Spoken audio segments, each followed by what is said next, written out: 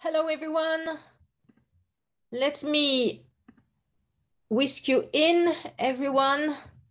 Let me also start the video on YouTube, which is going to be live, as you know.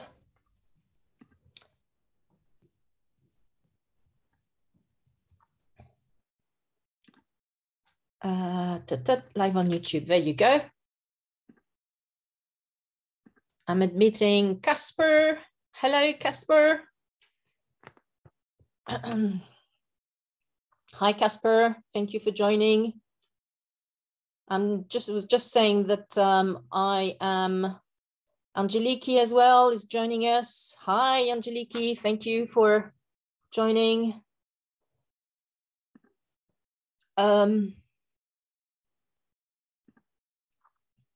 So I'm just starting as well the YouTube live meeting. So there you go. Up. Okay. Right. So the meeting is now streaming live on YouTube as well. I mean, about to.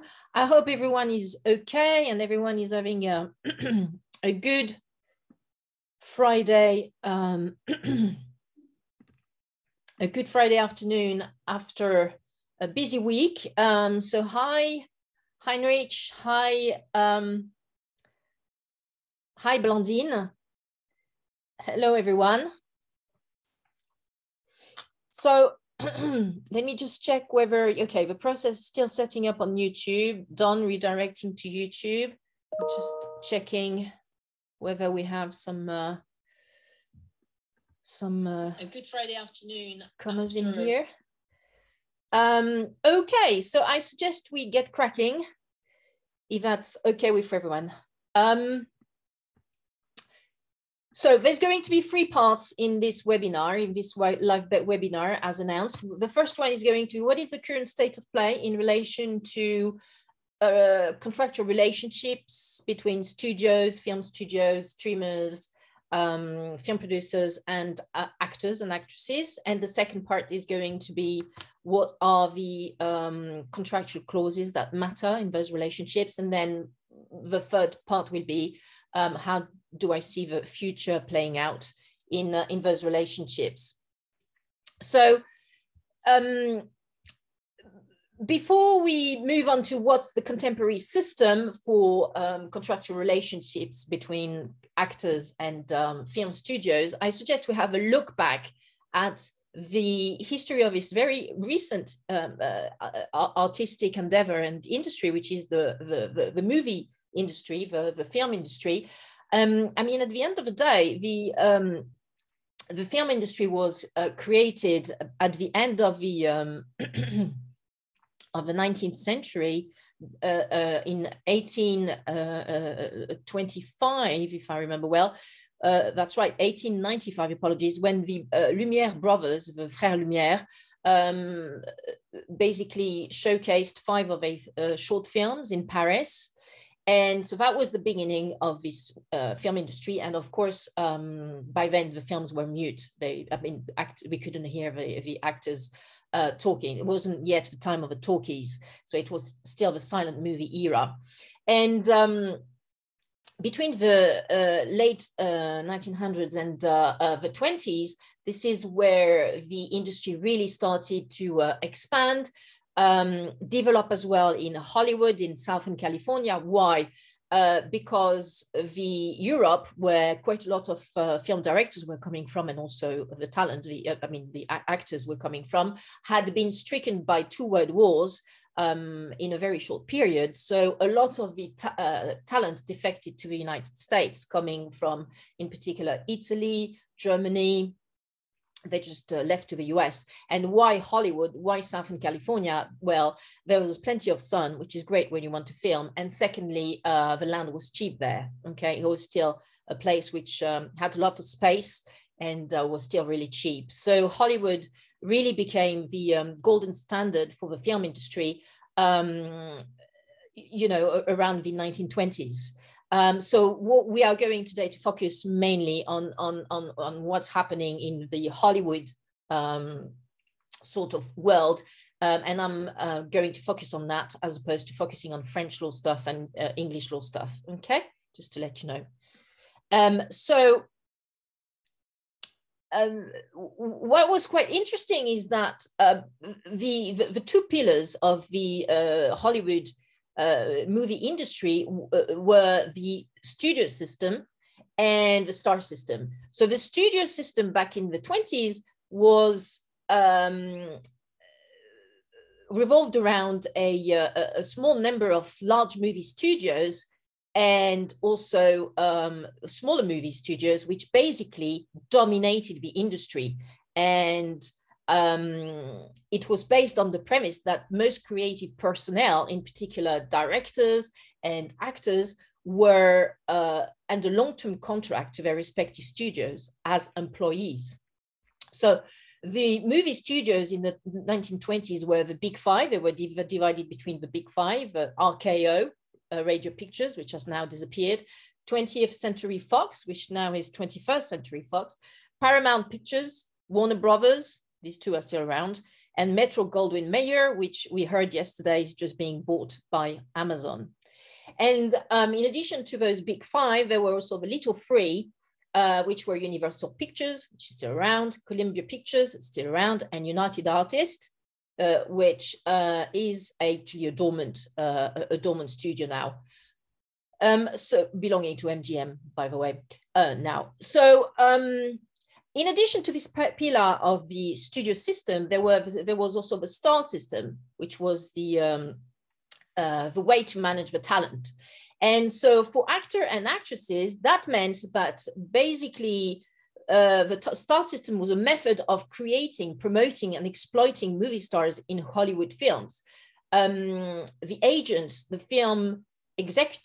studio executives, and the managers were really creating talent from scratch, asking potential actors and actresses to actually have some, surgery to change their features sometimes, change, of course, their hair color sometimes as well, and also change their stories, their backgrounds, where they were coming from. So they were basically building up these stars from scratch when they thought that, the screen tests were going well and that they were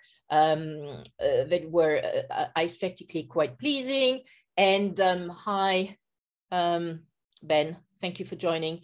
So some of the stars that actually went through the star system include Gary Grant, who actually was a British bloke from the north of England called Archibald Leach initially, John Crawford, who was born Lucille Fay LeSueur, and who was coming from a very, very poor background, and Rock Hudson, who was born Roy Harold Scherer, and despite the fact that he was starring in all these films, being, the best son-in-law that a mother could have, he was actually extremely gay, homosexual. So under the star system, these actors were literally owned by the studios as properties, and they were locked into employment contracts with a standard term of usually 7 years, for which they earned a weekly wage like any other employee of a movie studios. And they were asked most of the time to work 6 days a week for long hours. Their contracts required the actors to participate in every movie and all publicity the studio desired. So they were on a very tight leash, and there was definitely a subordination link, which meant that they actors and actresses were literally the property of a studio. And so on the back of a drama which happened to a famous movie star called Roscoe Fatty Arbuckle, who was very prominent in the silent film era, the movie studios decided to actually include some morals clauses or morality clauses in the actors' studio contracts.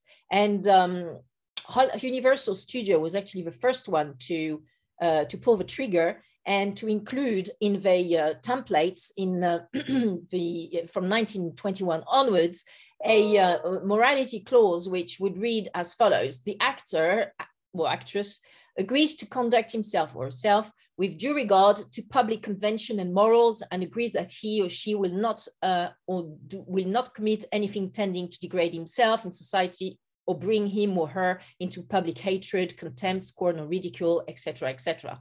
So again, so not only were they completely owned by the studios, the actor and actresses, but due to these morals clauses, they could actually be terminated under 5 days' notice in case, for one reason or another, they were actually caught up in a scandal. So they were under pressure, a lot of pressure all the time. And I mentioned Rock Hudson and his homosexuality before. Well, that was something that had to be constantly monitored and covered up. So that's why also the studios, film studios, were always organizing, you know, some dates and PR events between the male young talent and also female actresses, so that, you know, everybody thought that everybody was very straight, very white, very etc., etc. So so it was very controlling, the star system. Also, from the 1930s to the 1960s, it was common practice for the film studios to arrange the contractual exchange of talent through loans. So, for example, the very famous film director Hitchcock, Alfred Hitchcock, got lent by his studio, which was headed by a very famous producer, David O. Selznick, to many other film studios. And this is where he produced, you know, the likes of Rebecca's and plenty of other films that he did. So lending the talents, especially directors and actresses, was really something that happened very often in the star system. So things started to unravel when James Cagney, who was a very prominent male star at Warner Brothers, decided to sue Jack Warner and the Warner Brothers for breach of contract. So what happened there? Well, firstly, there was quite a lot of complications between Cagney and Jack Warner, because Cagney wanted to have his salary increased because he was the top male star at Warner Brothers, and he wanted to be paid on a par with stars like Edward J. Robertson, Douglas Fairbanks, and Kay Francis at $4,000 per week. And so that was actually settled through a mediation, which was managed by the film director Frank Capra. And for a while, things were okay between Warner Brothers and James Cagney. And so Cagney produced quite a lot of films. And as part of the deal that Frank Capra struck as a mediator, he was to be paid $3,000 per week. And he would be guaranteed top billing, and he would have to do no more than 4 films a year for Warner Brothers. However, Jack Warner didn't hold to his part of the bargain. And when the fifth film, actually, that Cagney shot in the year 1934, so that was already a breach because he filmed 5 films instead of 4. So when the 5th title, Ceiling Zero, was released, Cagney discovered that he was not on the billboards in Los Angeles. He wasn't top billing. His co-star, Pat O'Brien, was actually above him. So that was a second breach to the settlement agreement which had been struck, and therefore Cagney sued Warner Brothers, and he won. So that was the first realization from the talent that actually you could take on the studios and actually won if you had a good lawyer. Cagney was represented by his brother, by the way, William Cagney, during the trial. And so that was a winning team, these Cagney brothers. And so what happened after that is that some other stars, this time female, decided to follow suit, unsuccessfully for Bette Davis, the very famous and incisive actress Bette Davis. So what happened there? Well, she slammed the door when behind her when Jack Warner asked her to act as a lumberjack in her next feature film. She was like, okay, I'm signed on a 7 years contract with you guys at Warner Brothers, but I'm not going to play a lumberjack in my next movie. So bye-bye, I'm off to England to actually film, 2 feature films with British directors there. And so while she was in England shooting, she was served with court papers in England for breach of contract by Warner Brothers, because they were like, you got your 7 years contract, you're not finished. And she turned around and she said, well, it's finished. It was a 52 weeks contract, and I've been with you, from a calendar year standpoint, I've been with you 7 years, 52 weeks. So what's going on here? And Warner Brothers said, no, actually, if you look at the small print in your contract, in your studio contract, you will see that all the period during which you were not shooting, you were suspended because you didn't want to play in that or that role. Well, all this adds up, these periods of where you're not actually effectively working for the studio, all these periods add up at the end of a 7 years, a 52 weeks period. And then this is, the outstanding amount of time you have to work for Warner Brothers. So she was baffled. And so she made some counterclaims in front of the English court. And she was actually branded by the British press as being someone who, takes advantage of a situation and is ungrateful, because the barrister representing Warner Brothers said that he also was receiving $1,350 per week. He also would like to be put in a situation of slavery, as Ms. Bette Davis was alleging that she was a subject of.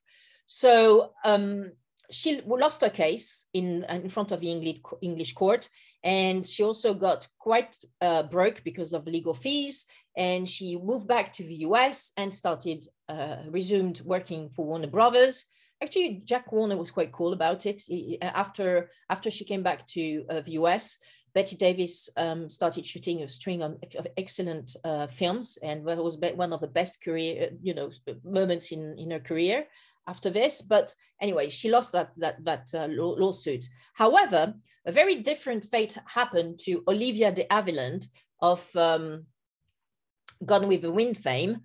And when she also sued Jack Warner and Warner Brothers, because she refused to have the time during which she was absent or suspended added at the end of her 7-year contract. And she sued in the US, this time in California, and on the grounds of slavery or something which is called peonage, basically the fact that, 7 years and you can't get out of a contract. So this time around, actually, the court took a way more employee-friendly decision and found in the favor of de Havilland that indeed contracts which could only be enforceable under California law for up to 7 calendar years, and that in this case, de Havilland was in a situation in a form of peonage. Her actress contract was a form of peonage or illegal servitude. That's what the court said, and it was confirmed in appeal. So in a big splashy headline, Variety, noting the ruling, declared on the 15th of March 1944, de Havilland free agent. And that is exactly what happened after this mid-40s period, which is that the movies, the movie stars and the actors and actresses started to actually realize that perhaps they were better off as free agents as opposed to employees of the studios. And from the de Havilland law, because this is how it was branded, this lawsuit, Olivia de Havilland versus Warner Brothers, it was called and is still called de Havilland law. From this moment onwards, the floodgates opened and the studios just could not control their talent in such a very firm and tough way than before. So the contemporary system, which is the system which happened between, around starting in the 1950s up to I'd say the mid-noughties, This is the contemporary system, and that's where actors and actresses regain power and took control of a professional destiny. Another star who actually,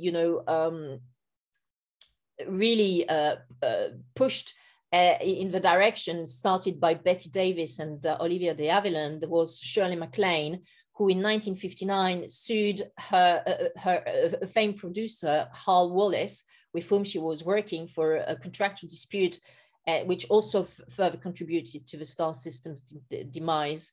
And then again, in 1966, Shirley MacLaine sued 20th Century Fox because they had reneged on their agreement to star MacLaine in a film version of a Broadway musical called Bloomer Girl.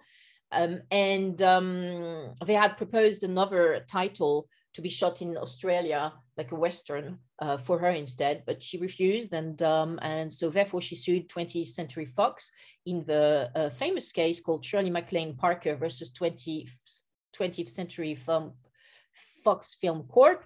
And she won. So she won. And this case is actually often cited in old school textbooks.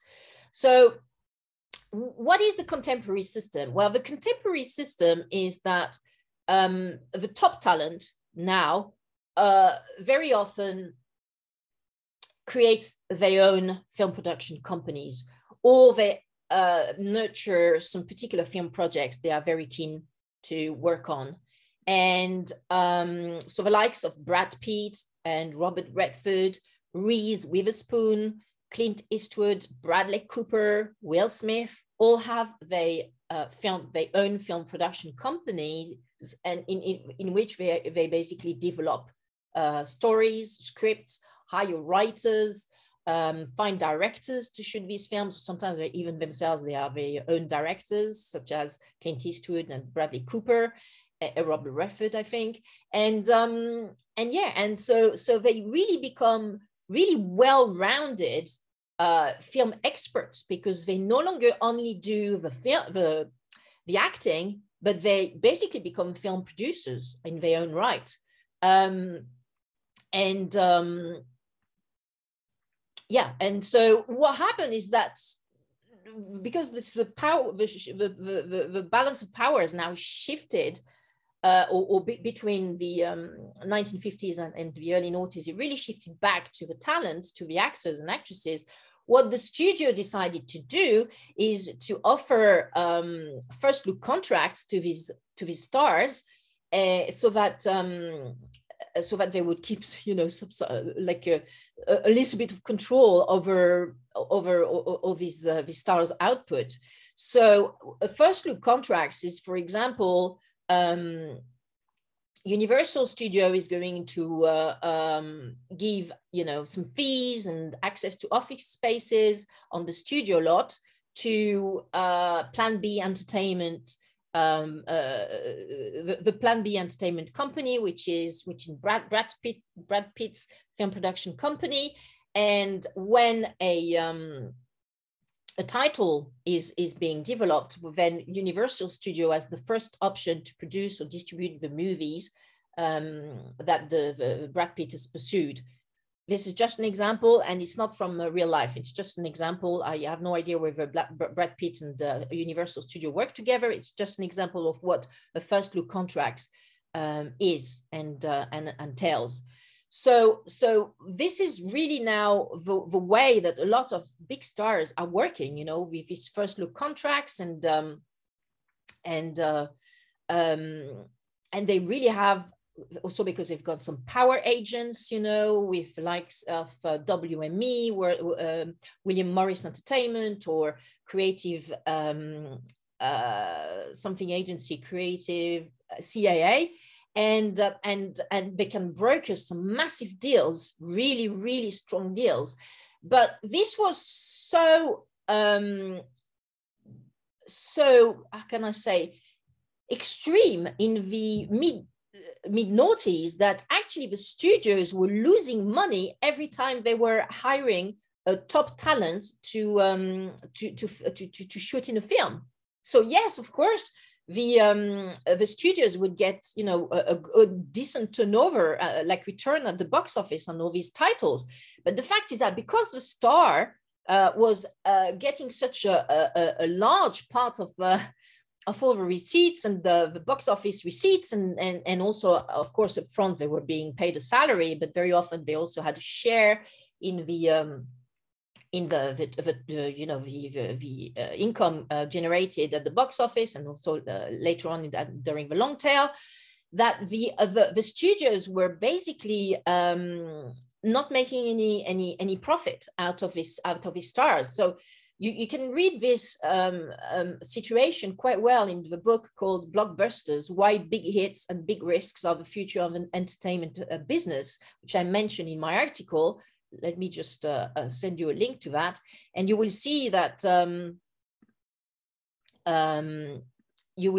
basically,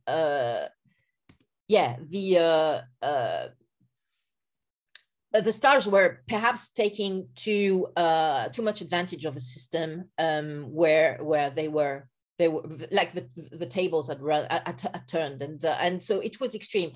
One really interesting, flamboyant example of this rise of the power of actors was actually Tom Cruise.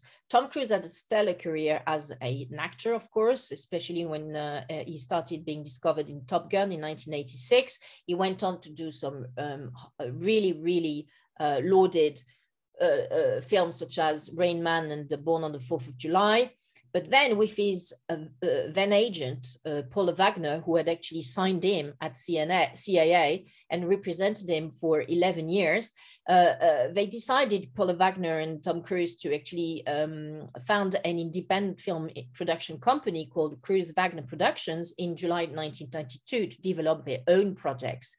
And this is what they did for the next 13 years, successfully for the first 3 films of the Mission Impossible franchise, and they also did Vanilla Sky, Minority Report, etc., etc.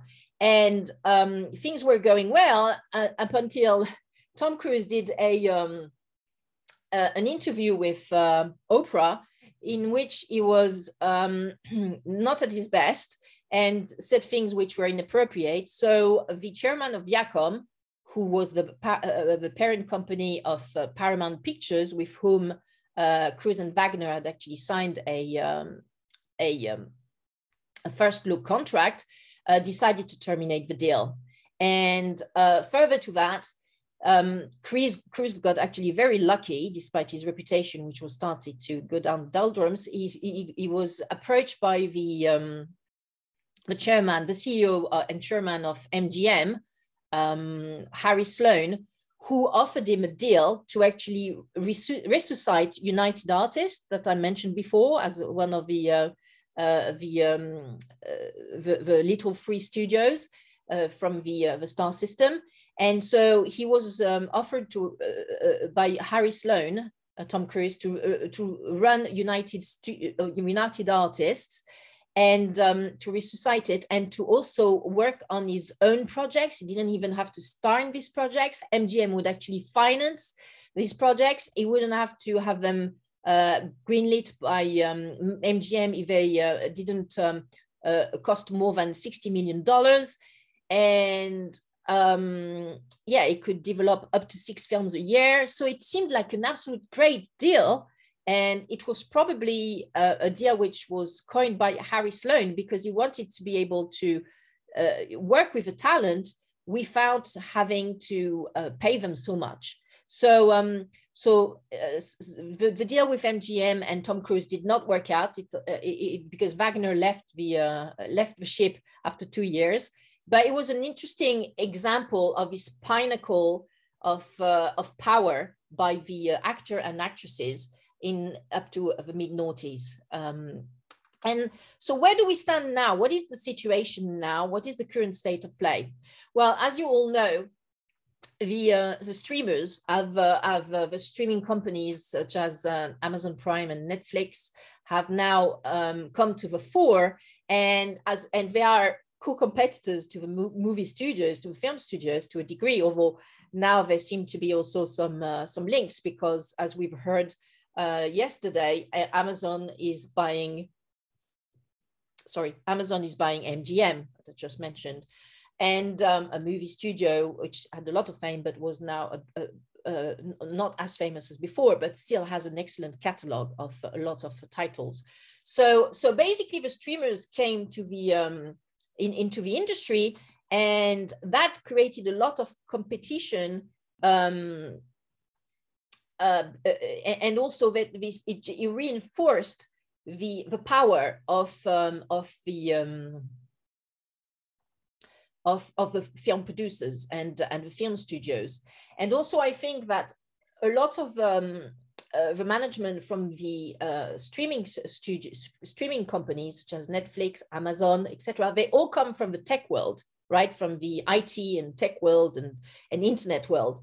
And so I think when they saw how extreme the balance of power was tilting towards the talent, towards the actors and actresses, they decided to reshuffle the cards and get this power, this balance of power back to them. And they became very aggressive, the streaming companies, in basically reining in the talent. So one thing that I need to mention is, of course, initially the streaming companies were mostly distributors. They were distributing films. Actually, Netflix started as distributing, I think, cassettes and DVDs or something like that. That's what it started at, 25 years ago, as it was just, selling DVDs and stuff. But when Netflix created their platform online, and started to have so many submissions, people taking memberships, monthly memberships, they started to have lots of cash coming in back to their into their pockets. So they needed to invest that cash, right? What did they do? Well, so that's why they went into content production. They started to become also film producers and content creators. But that was not the first step. The first step was to be solely distribution. And then once they mastered that stage, well, then started to deploy the membership schemes in 190 countries in the world. I think today, the only places where you can't have Netflix are China, Iran, and Syria, right? All the other countries you can get Netflix. Oh, probably now Russia is no longer on the list. Yeah, that's right. Netflix stopped its subscription in Russia. But all this cash coming in, and they started to redeploy it in the business by going into content production. As I'm sure you remember, around 5-6 years ago, we started to be, all us, the audience, the customers, we started to be really in awe at the various series in particular that they were producing, such as Versailles, more recently The Queen's Gambit, and etc., Little Things, etc. So that means that since there are more players and also more dominant players in the studio / film production space, it means also that it's less easy for big stars to impose their terms, okay? Because another thing also that the streamers did is that they also decided to recruit a lot of new talent so that it wouldn't cost them too much. So as opposed to taking already known talent who immediately wants to impose their conditions and their terms.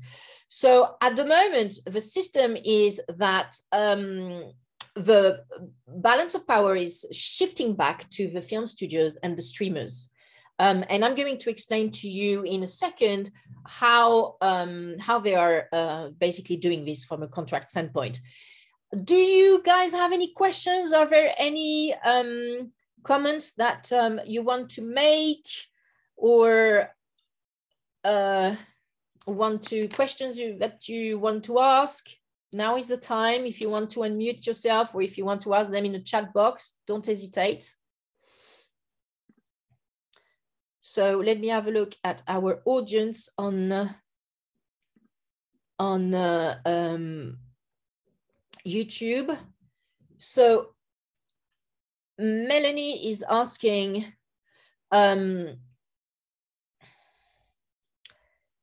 Do you need an agent to negotiate your contract? Yes, yes. As an actor or an actress, you definitely need to basically get an agent to be represented. And usually the agents you meet, if you are based in locations where where there are some various film schools. If you go to a film school like RADA in the UK, or the Cours Florent in Paris, in France, then usually the agents are swarming around like flies and they want to sign you on. That is actually usually better than unsolicited calls and emails. But yes, in the film industry, you do need an agent. Although I heard that Angus Cloud, who is the new talent from the Euphoria series, was actually spotted by an agent while he was working in a McDonald's. You know, Angus Cloud plays Fez, the drug dealer in Euphoria, and apparently he was spotted while he was working in the McDonald's as a McDonald guy. So he definitely didn't have an agent. So sometimes we have some good surprises like this, but now I'm sure Angus Cloud does have an agent, for example. Okay, so let's move on. So let's talk about the contractual aspect of the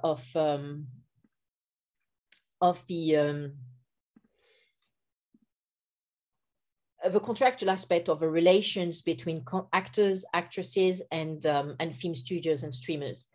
So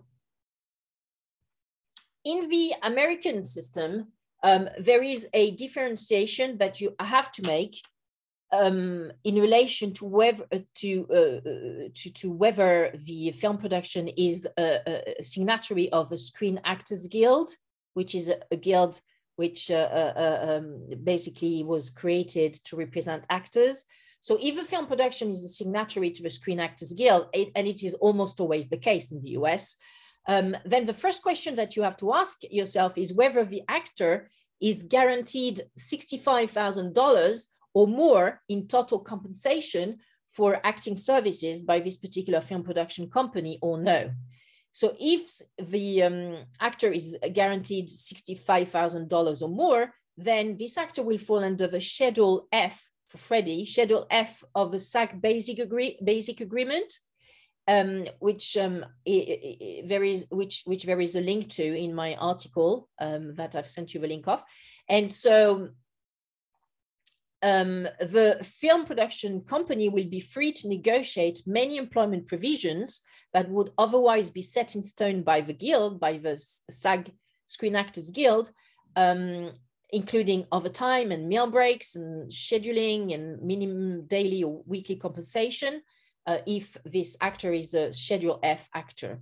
And so if the actor is not a Schedule F actor, then you refer to such an actor as a daily or weekly actor.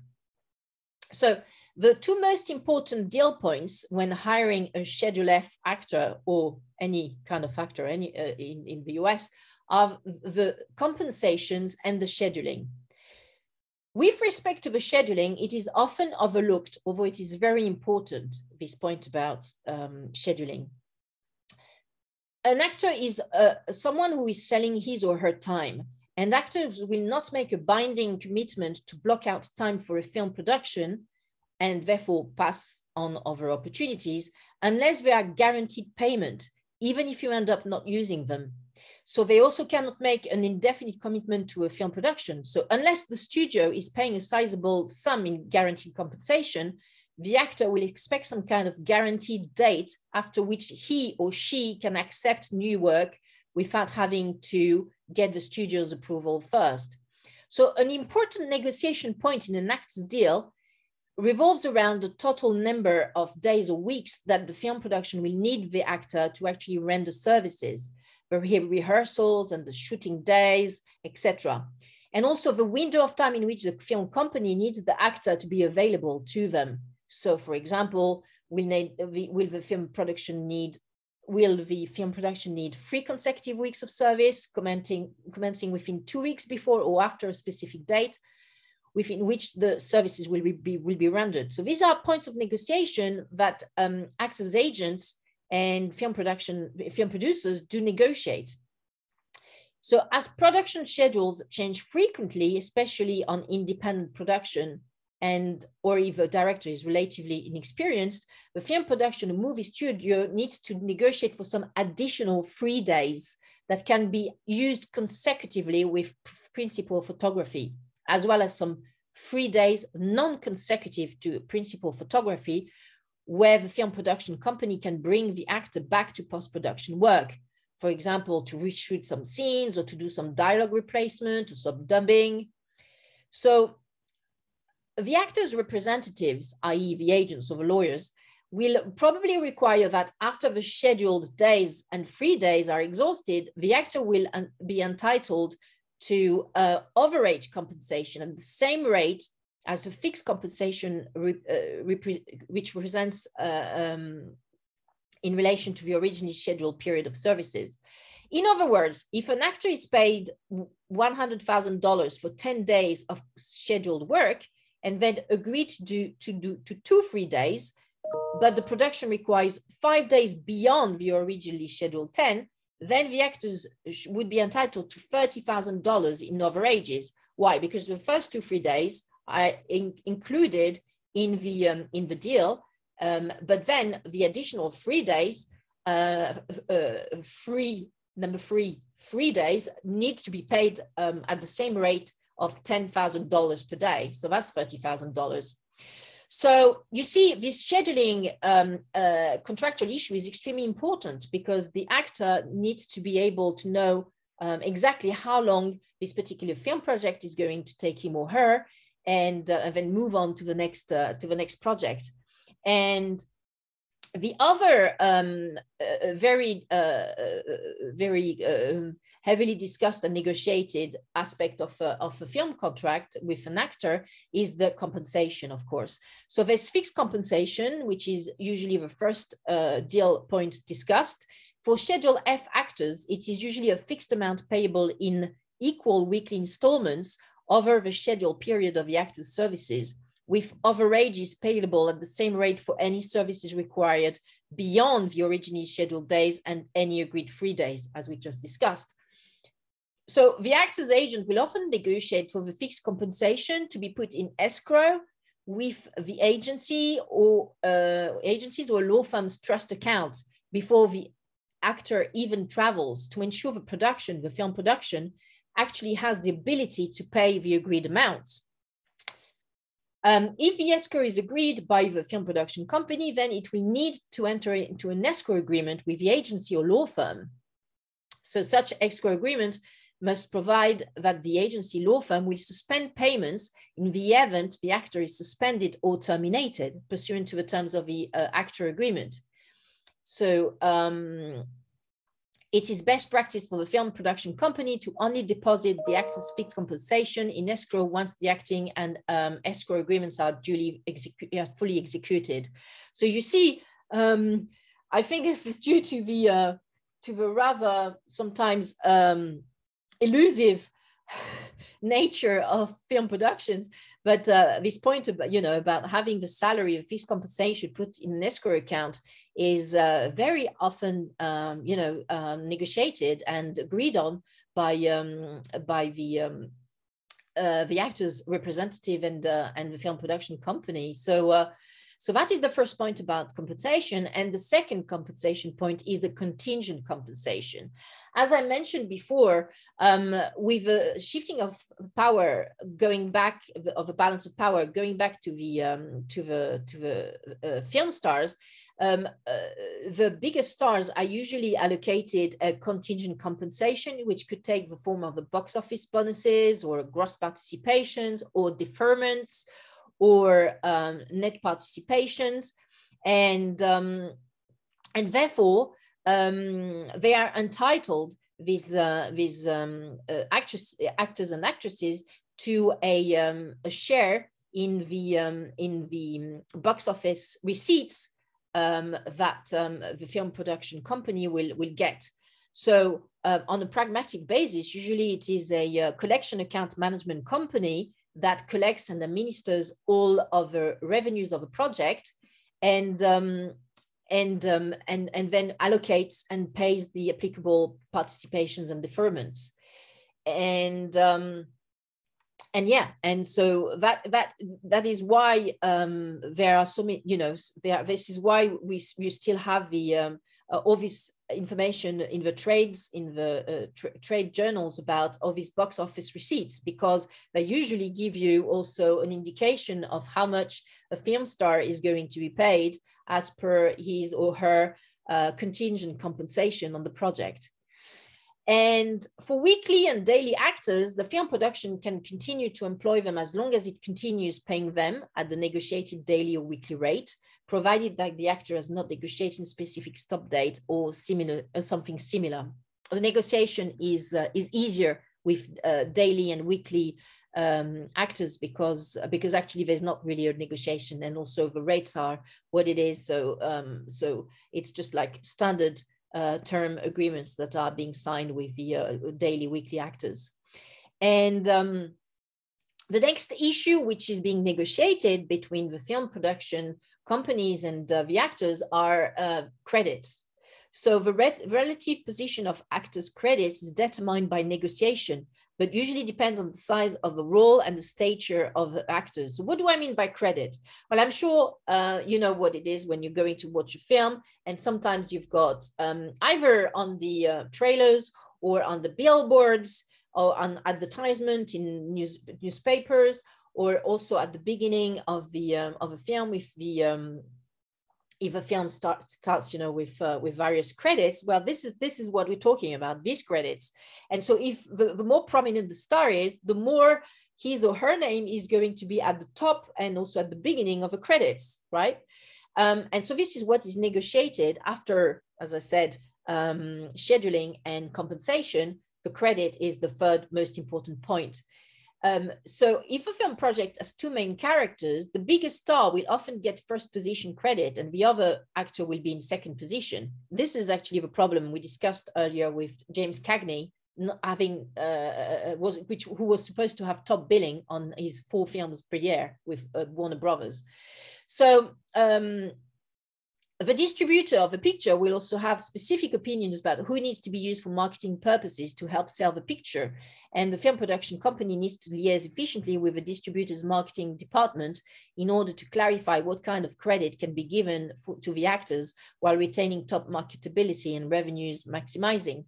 So as an agent or lawyer for the film star, for the actor, you often have to negotiate with a lawyer for the film production company and film studio, and they often are going to ask you to wait because they need to check with marketing, whether they can give you client the right to be top billing, to be at the top of the credits, or so it's going to be an interesting ping pong party, like back and forth between this marketing department and your client, so that they agree on the billing, on the credit positions. Also, it's customary to agree that an actor will have a right to approve the still photographs that will be used in the marketing of a picture, with the actor required to approve at least 50% of stills in which they appear alone and 75% of stills in which they appear with others who have approval rights. And yes, under the SAG rules, actors have a right of prior written approval over any scenes that require them or they double to appear nude or as engaging in sexual conduct. The actors' representatives will often ask that the contract set this out explicitly, including specific descriptions of the scenes being filmed and limitations on what can and cannot be shot. So this is also really quite tightly regulated. I need to quickly mention the pay or play concept, which has been created to protect above the line talents, such as in actors and actresses, from being terminated without receiving their full fixed fee. So in the actors' agreement, the parties will agree that at a certain point in the production process, often well before principal photography starts, the talent becomes pay or play. And if they are subsequently terminated without cause, they will be entitled to the entire fixed fee, regardless of whether it has accrued at the moment of termination. So since the actors have blocked out their schedules for this production, they want to ensure that they will be compensated for that time, even if the producer decides to go a different direction or the production does not move forward. So the contract will set out that the talent can be terminated at any time for any reason, with or without cause, but even talent has become pay or play and is then terminated for any reason other than force majeure and or the talent's default or disability, then the actor will be entitled to a full fee. That is the concept of pay or play. Typically, a contract will say that the talent becomes pay or play on the earlier of commencement of principal photography or the hiring company electing to proceed to production of the picture with the actor in the specified role. And this concept of pay or play needs to be put in parallel with the concept of pay and play, which is reserved to film directors. In the pay and play concept, actually, the director is not only guaranteed to his or her compensation, but also has the right to render the services without being suspended or terminated, unless for cause, for a specified period of time. So for actors, the best you can get is pay or play. And for directors, you can even get pay and play, where he or she cannot be suspended. So anyway, that's an interesting point. So that is one of the also very critical contractual clauses which are being discussed and negotiated in contracts agreements. Now, what do I think about the future of the negotiation between actors, actresses, the ad agents and lawyers, and the film production companies, the film studios, and the streaming services? Well, I think it's going to be tougher for the talent to request massive salaries and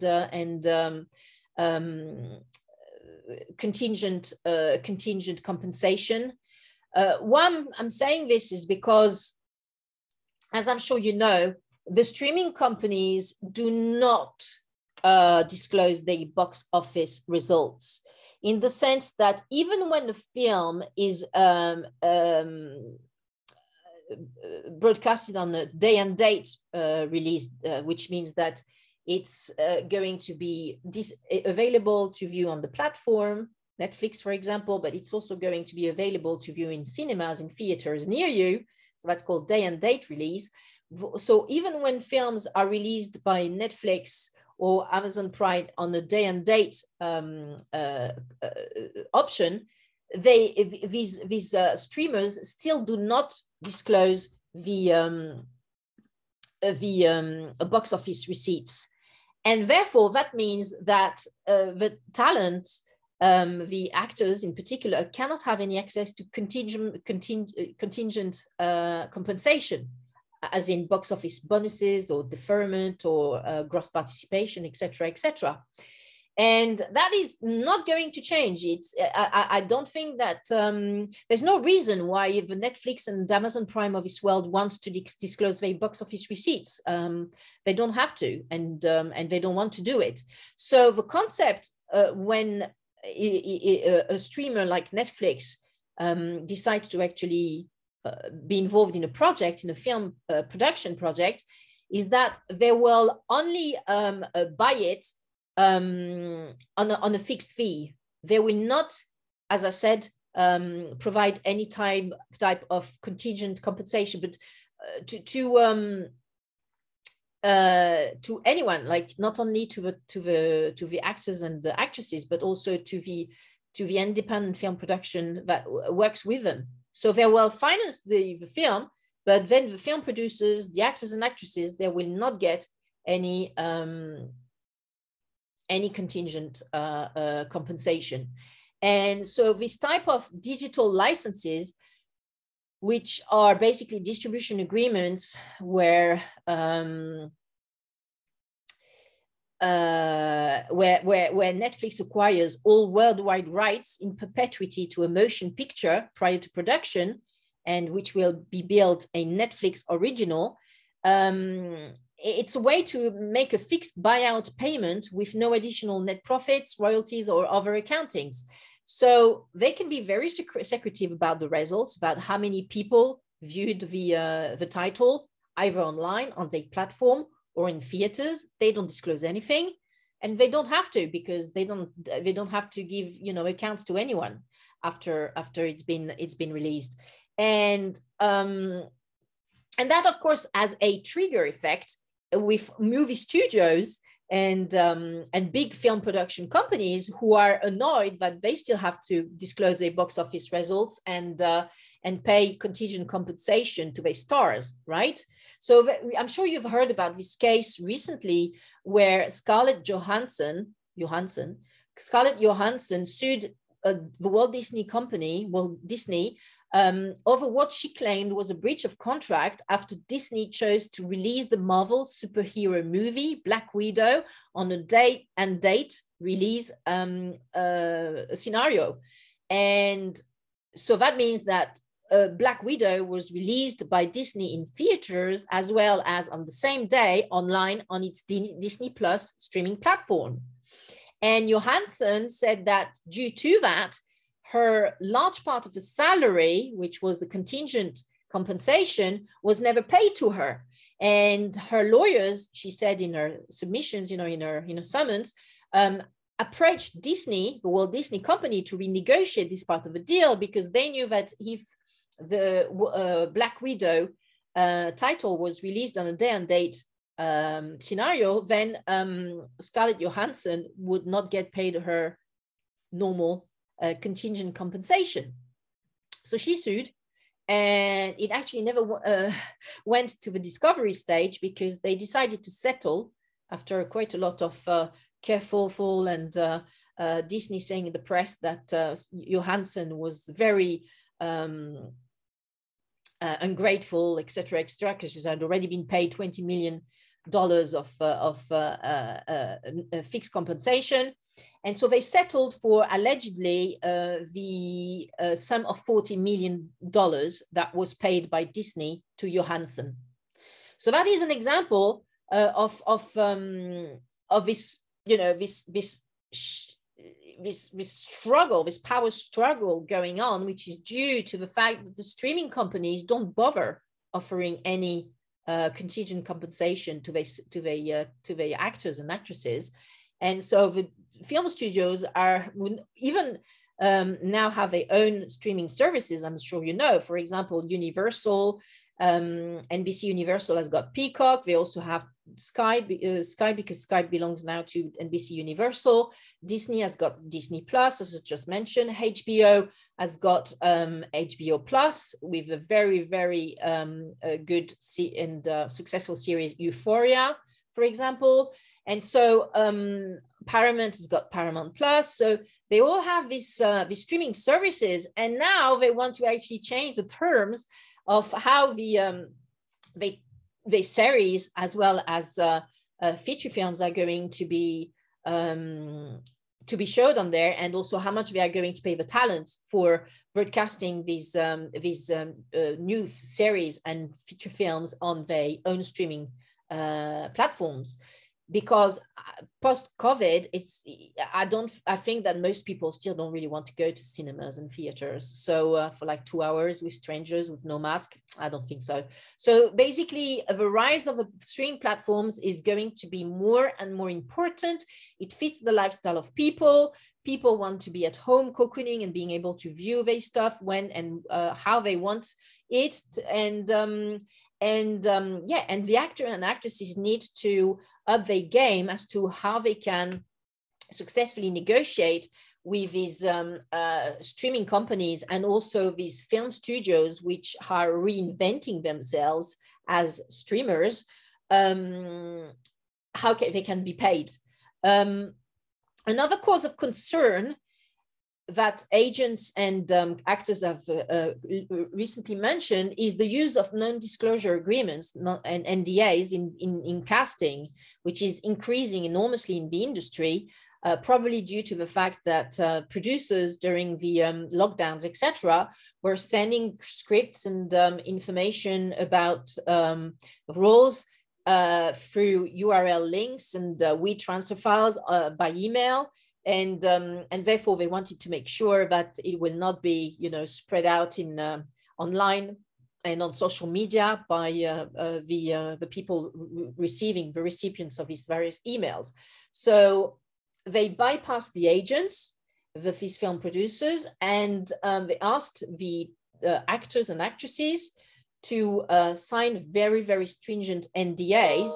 And then once those NDAs had been signed, then they would send directly the link to all these files, to the script, to and various information about the film projects directly to the actors and actresses, bypassing the agents. So the agents were annoyed because they were not able to see the scripts anymore. They were not able to discuss the projects with their own clients, with the actors and actresses, and they were basically completely left out of the loop of the negotiation process between these film producers and their own clients. So there was quite a lot of kerfuffle in the press 1 or 2 months ago, which I mentioned also in my article about actors' agreement, where a lot of agents were complaining about this, because of course, if you don't have an agent at your side negotiating for you and with you your actors' agreement, well, you're definitely not going to have the best terms. So, but in this case, the actors and actresses, especially for series, by HBO, by Netflix, and all the other streamers, they are forced into doing this. Basically, it's just almost like a take it or leave it situation. And so, yeah, my view on the future is that actors and actresses are going to go back to the stage where they were commodities, and that is going to be emphasized also by the fact that there are going to be more and more virtual stars, especially with the advancement of AI. So tech companies and film production companies will actually be able to probably create some very realistic looking AI made actors and actresses and create stories with these virtual talent, and it's not going to cost them a dime. And in fact, they will completely own them, because they will own the intellectual property rights over these AI powered actors, virtual actors and actresses. And actually, it's interesting to see that Netflix is making a foray into the world of gaming. Recently acquired a Swedish gaming company, which is going to be, mentioned in my next article on this topic of gaming, and that Netflix in particular is looking at, animes, artificial intelligence, and virtual actors by being very close to the Japan film industry, who is quite advanced on that. And yeah, so I think it's going to further decrease the cost of talent for streaming platforms, and that it's definitely something that